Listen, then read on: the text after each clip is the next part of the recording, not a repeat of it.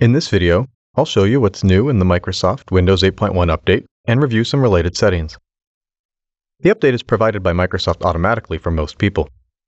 If you have automatic updates disabled in Windows Update, you may need to check manually. The most noticeable changes are Power and Search buttons on the Start screen, the taskbar on the Start screen and in Windows Store apps, right-click context menus on the Start screen, the title bar at the top of Windows Store apps, and a delay when using the charms of the mouse. In addition, by default when you open a file from the desktop, Windows will open the file with a desktop application rather than a Windows Store app. I'll go into these changes in more detail.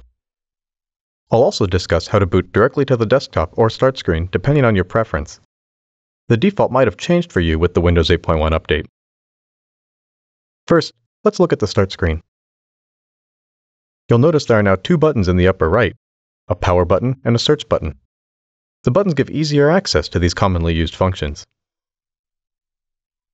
If you move your cursor to the bottom of the screen, you'll see the taskbar appear. You can use the taskbar from any Windows Store app and even the Start screen itself. The taskbar will now show all applications that are running, including both desktop and Windows Store apps. The Start screen has new context menus as well. When you right-click on a tile with a mouse, you'll now see a context menu appear, similar to those used in the desktop or earlier versions of Windows. From this context menu, you can even pin Windows Store apps to the taskbar, like this. By default, the Windows Store is pinned to the taskbar. Now let's look at the title bar in a Windows Store app. If you open a Windows Store app, such as the Windows Store itself, you can move your mouse to the top of the screen to reveal the title bar.